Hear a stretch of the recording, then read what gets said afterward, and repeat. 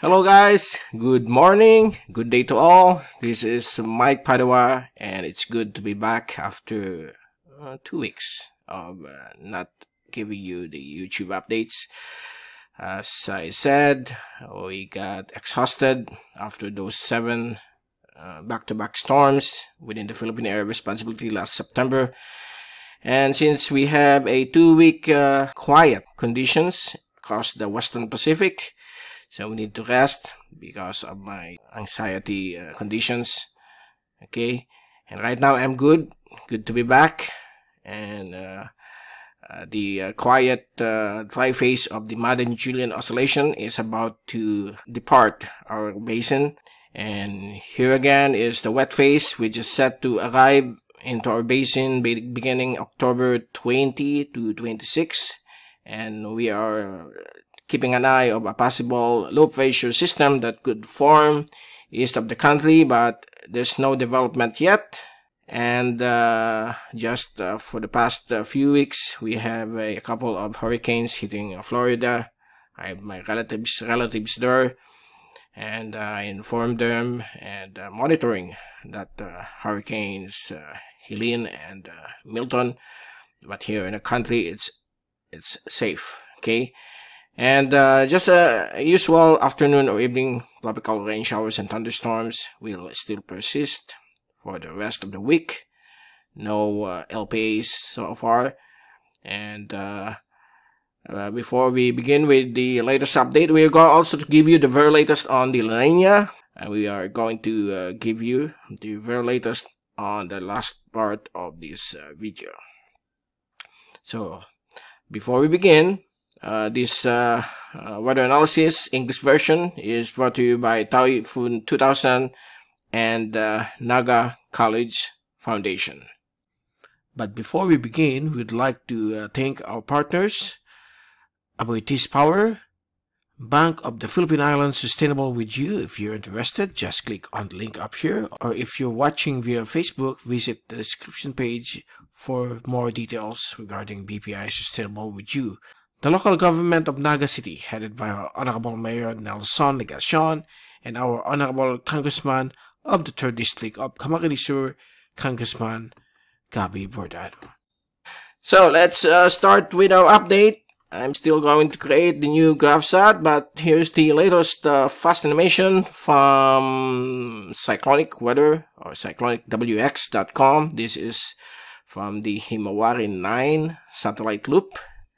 And as you can see, we are now seeing the start of the northeasterly wind flow affecting Batanes and some easterlies affecting the eastern sections of Luzon from eastern Cagayan down to northern Quezon. So there might be some occasional rains and thunderstorms, particularly in the coastal areas of these provinces or areas of Luzon.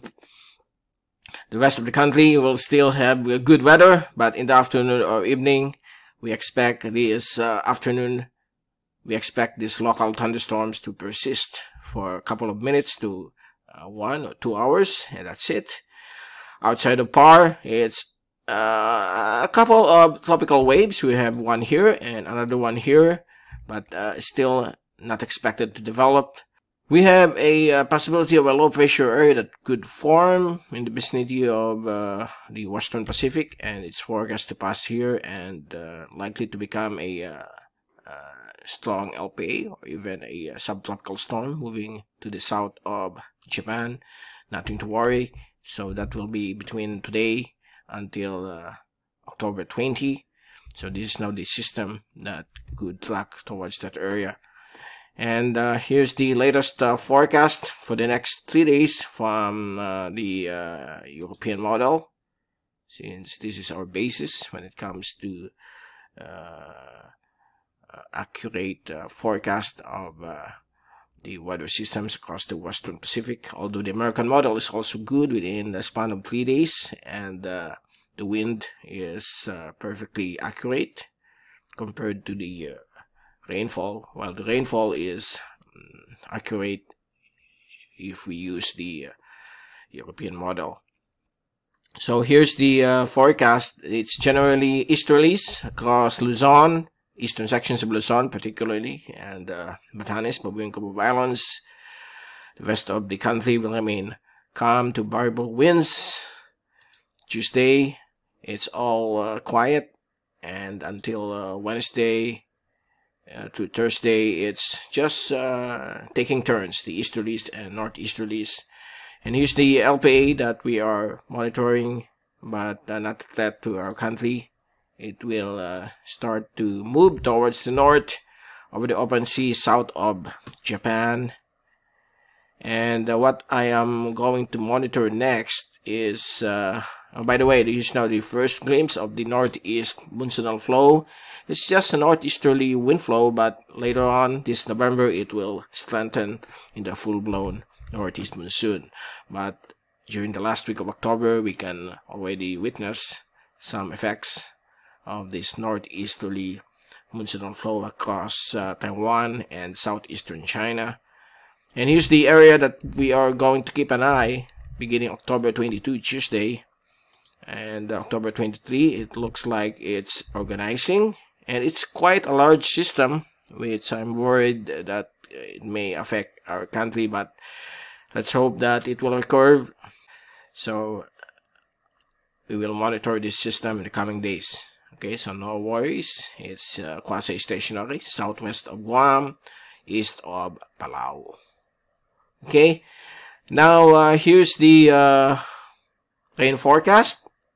As usual, in the afternoon or evening, in various sections of the country, we expect afternoon or evening rain showers and thunderstorms, and as well as tomorrow, but less chances of rain over eastern Visayas and Bicol region tomorrow, Tuesday. But on Wednesday, let me check it out.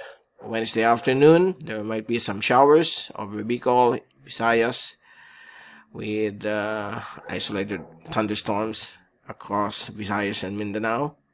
And on Thursday afternoon, nothing much, just a few showers or possible thunderstorms over Bicol, Mindanao, and Visayas. Also over northern Palawan.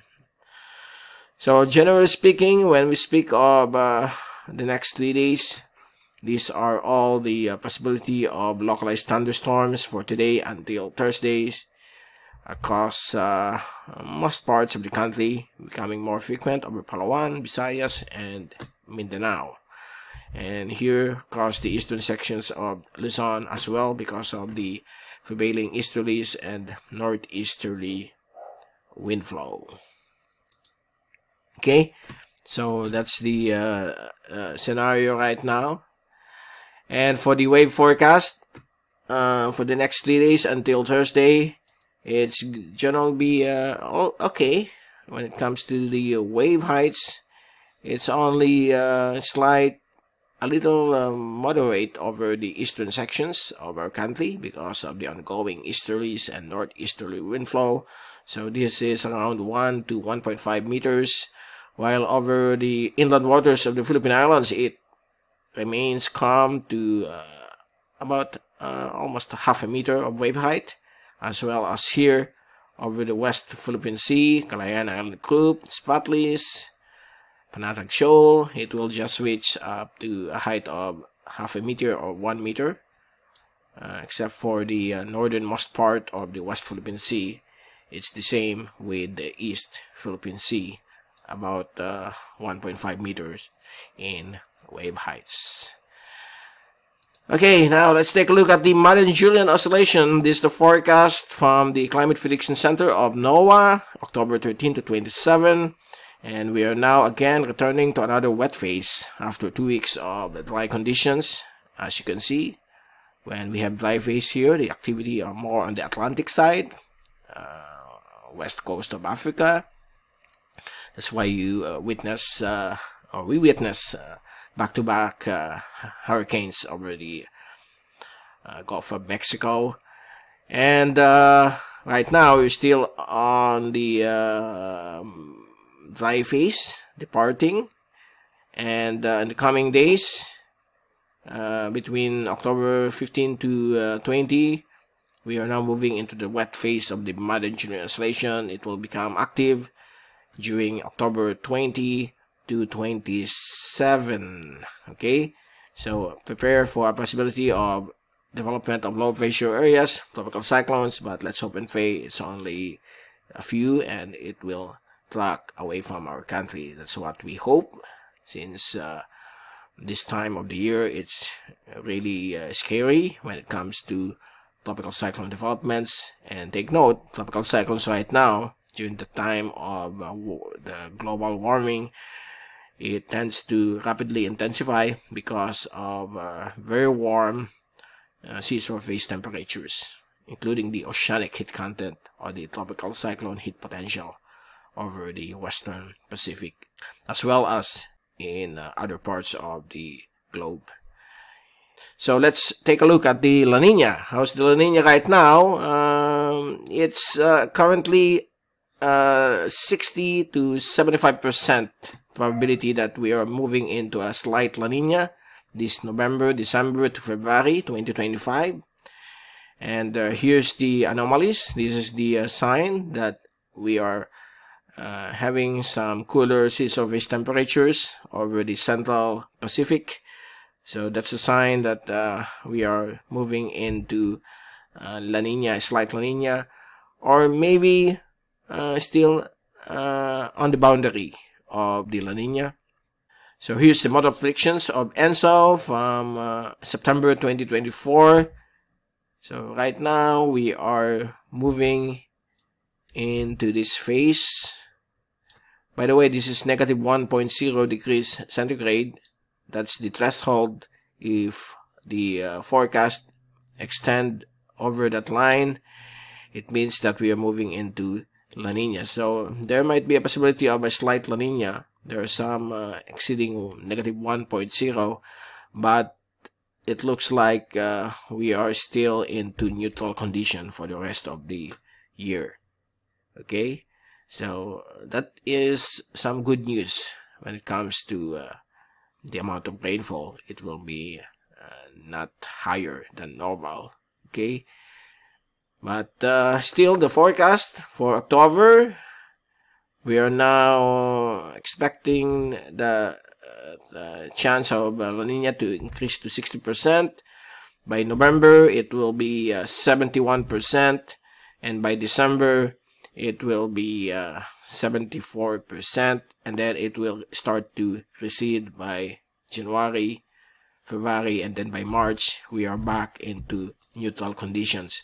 So we have a window here of a slight La Niña, but like I said, it could be near the boundary of La Niña. So we are also expecting that maybe we will be still into the neutral climate. So that's good news when it comes to the amount of rainfall across the country. It will be not strong or heavy enough, or the amounts will be just on the normal range of the monthly rainfall average of our country.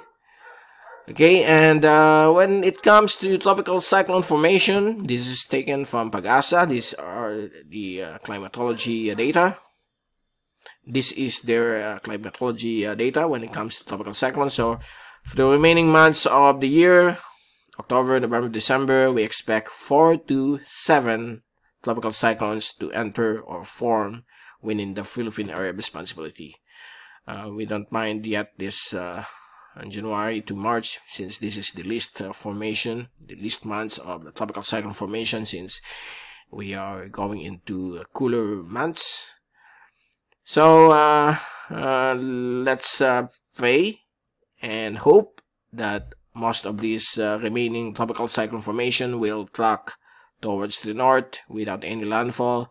But again, look at this climatological clock of Pag-asa from what year is this? 1948 to 2015. October, November, and December, majority of the storms are still crossing the Philippine Islands, or it's really visiting us. So I hope that these cyclones will not become stronger or just a tropical depression or low pressure system. But again, I'm here to give you the very latest in the coming weeks and for the last few months of the year. So stay tuned for more updates on our weather situation here in the Western Pacific and the Philippines. Again, this is Mike Padua, and see you again in the middle of the week for another update. And let's all pray and hope for a nice Christmas celebration here in the country. God bless, stay safe always, and thank you so much for watching. See you again.